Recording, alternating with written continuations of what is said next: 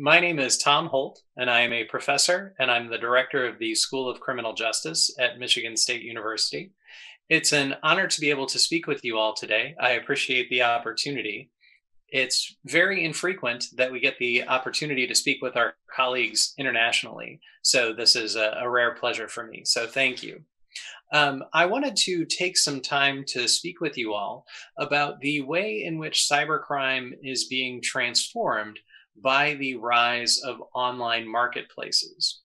Traditionally, and as you've no doubt heard from the other speakers, cybercrime has had a very heavy emphasis on the way in which hackers and data thieves steal information and then try to monetize it in different ways.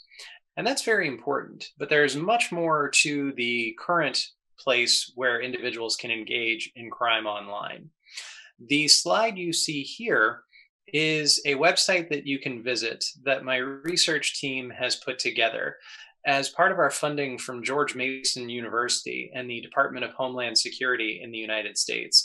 We've developed a robust research platform around illicit markets operating online. And the URL that you see here will take you to this website. We provide a variety of different white papers. They are short form research articles that you can read. And we also put out webinars and different research summaries that you can read. So if there's anything that I talk about today that you find interesting and want more information, you can visit the URL here and get that from our website. So as I mentioned, there's this very heavy focus on hacking and data theft. And that is important. There's no denying the economic consequences of computer hacking, whether it's coming from individuals or from nation states.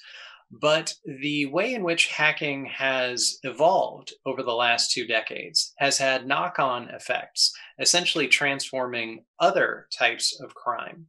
So there's been a heavy research focus on the way that hackers will sell tools and services to others, creating an essentially cybercrime as service platform where anything that you need can be leased or acquired from another individual.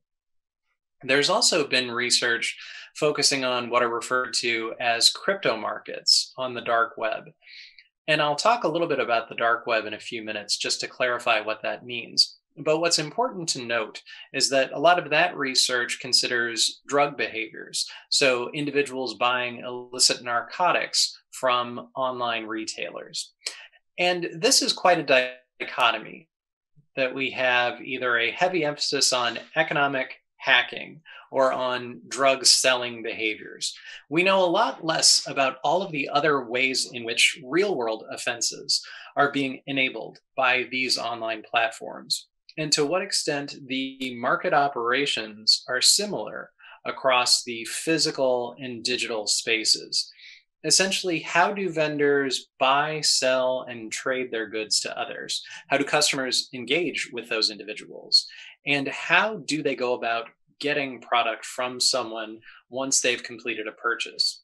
So that's what I'm going to talk about today, is the way in which these markets are engendering offline crime, and how there are parallels between both the cybercrime community in terms of hacking and malicious software, and that of the physical or offline behaviors enabled by cybercrime markets. One of the key issues that arises is that the forums and shops have differential processes for engaging in commerce. In a forum, because sellers are directly competing with one another, it's a much more transparent environment. The buyers can give feedback to others in the forum and directly engage with sellers. In a shop in a shop setting, what is important to note is that the seller does not have to give any feedback to the potential buyer. Instead, the buyer has to do all of their work up front to determine anything about the seller's legitimacy and the utility of whatever it is that is for sale. So in a forum setting, there's much more transparency and ease of understanding who is a good seller and who will cheat you. Shops, however, remove that ability for transparency and make it much more indirect to know who is good and who is bad. And as a consequence, it's much more difficult for buyers to navigate in shop environments. But shops have proliferated in the last few years as forums are thought to be a risky environment in which to engage in transactions. Not only can you buy tools, but you can buy resources. This is an example of a dark web shop called 0 Day Today. They sell what are known as exploits. An exploit is a type of code that helps to compromise a computer. So if you are running a certain version of Windows or perhaps a certain Microsoft product, whether it's Windows, Office, or some other resource, there are vulnerabilities in those programs that can be compromised by attackers. So this site enables you to actually purchase that code that will enable you to attack systems. The individual vendors in these sites sell what are sometimes known as 0 Day vulnerabilities, meaning that they have not been identified and there is no way to defend against an attack using this exploit. So that's why these resources are very valuable. One thing to note is that all the prices listed here are in Bitcoin. And Bitcoin, as you may know, is a type of cryptocurrency. Essentially, that means that it is an online currency that is encrypted through what's called blockchain technology. So that makes it hard to identify the individuals on either end of the transaction, and it complicates the process of tracking it across time. So this is an effective tool to, again, hide where you are, utilizing Tor and operating on the dark web. Coupling that with the use of cryptocurrencies makes it extremely difficult to identify offenders and what practices they're engaging in. So I've mentioned the online issues that are out there. The Social Security number database is a good example of that bridge moving into physical space. In addition to that, we've also observed different resources for sale on the dark web that transcend the cyberspace environment and move into the physical. This is an example of a vendor on the dark web who offers hitman services, essentially contract violence for sale on the dark web. We've been able to identify 24 of these vendors and analyze what they sell.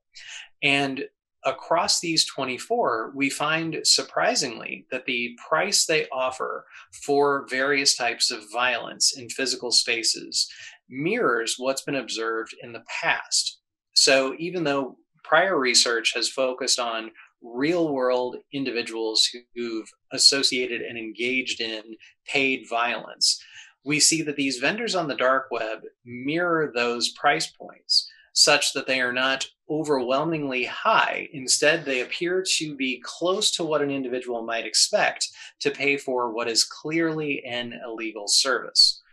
And what's interesting is that there's no evidence to date that any online hitman provider has actually engaged in real-world violence.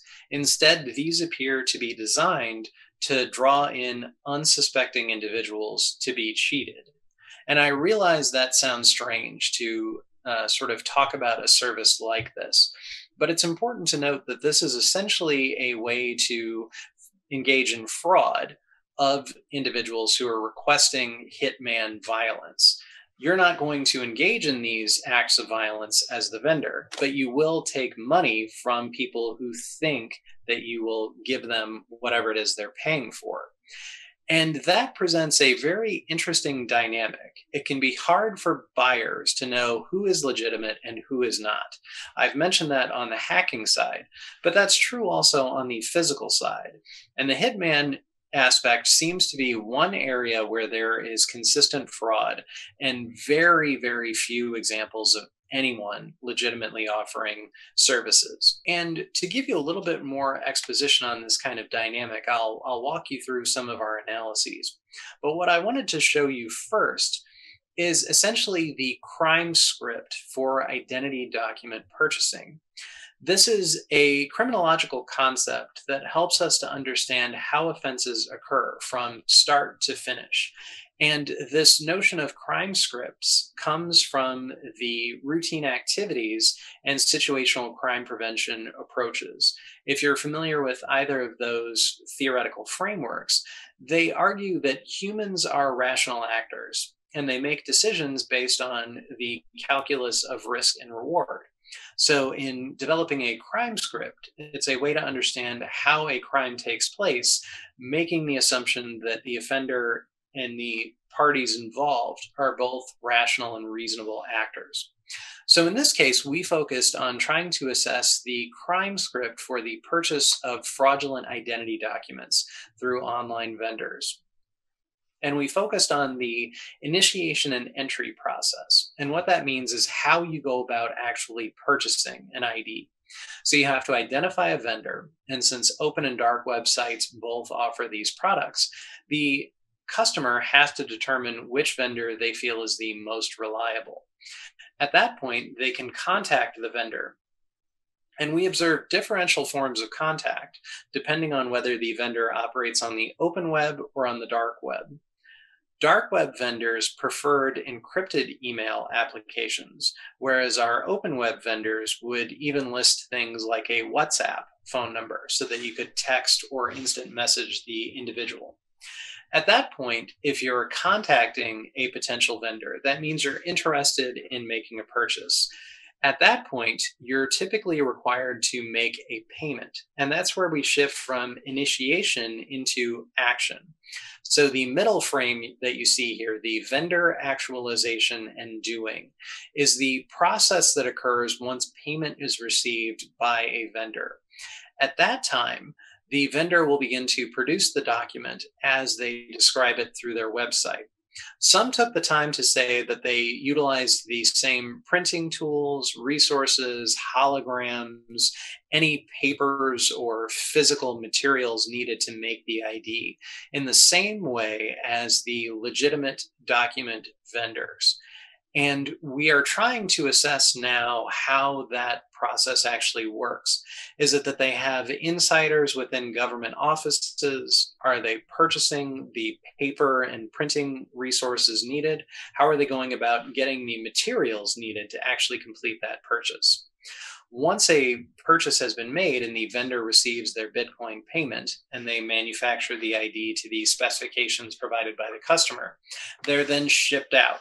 And it's at that point where there is an exit strategy that can be implemented. In most cases, the exit process is as simple as the customer receiving the item, validating that it is correct, and then attempting to use it. Very few of our vendors said that they would offer replacements. You had to be able to demonstrate that the identity document was damaged in the shipping process or transit process. If you can show that, or if the vendor deliberately entered in wrong information, then they would manufacture one for you at no cost. But that's a very small subset of the vendors that we identified. Instead, most of them just said that once it is shipped, it is your responsibility. However, two of our vendors did not just simply offer the exit strategy of take your purchase and leave. A small proportion, those two, also offered to run what is referred to as an affiliate program. So essentially, you can become a full-time vendor for that document creator by selling IDs to others in physical space. This was especially targeted to individuals in the United States and the UK, emphasizing you can sell our documents to underage people so that they can enter bars and clubs. And it's an effective way, they would say, to make money because you can charge your face-to-face customers any price that you want. They will have a set price for you as their customer to actually manufacture the goods. So you can make hundreds of dollars over what the actual cost to you is to produce the ID.